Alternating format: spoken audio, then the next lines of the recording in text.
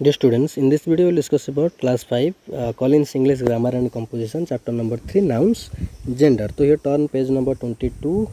So let's get started. Complete the list with the names of the people that you know. Okay, so you have to write the name of a girl, boy, baby, teacher, doctor, uncle. Okay, so I have written here some, then you can also change it.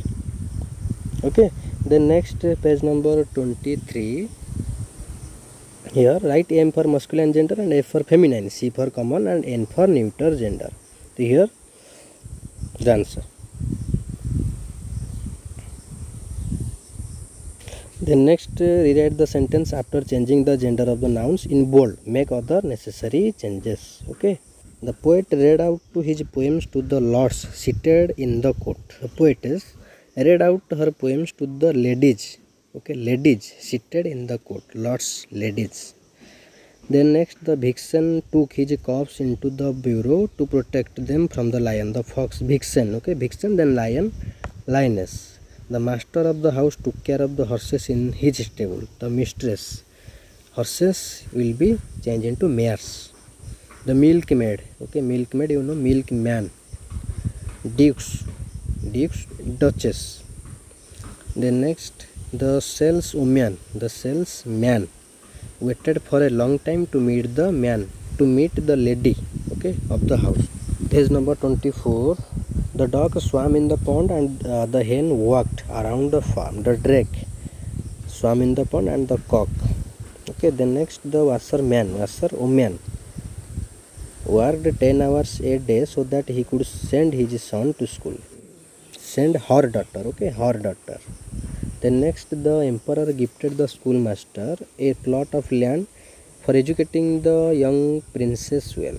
The empress gifted the school mistress a plot of land for educating the young princess well.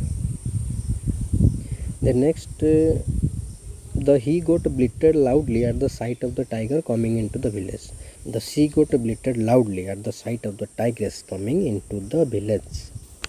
The next the witch cast a spell on the cruel king and turned him into a bear. The wizard, okay, wizard cast a spell on the cruel queen and turned her into a bear.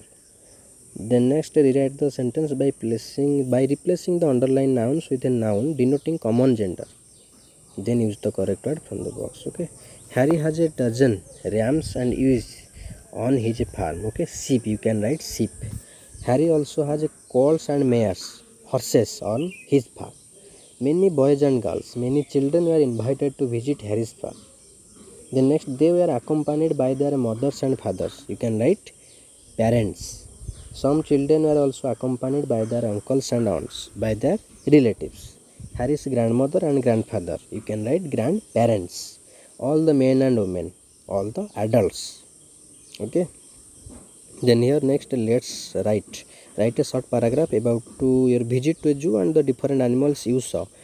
The names of some animals are given in the box. Include the masculine and feminine forms of the noun. So here the answer you can write.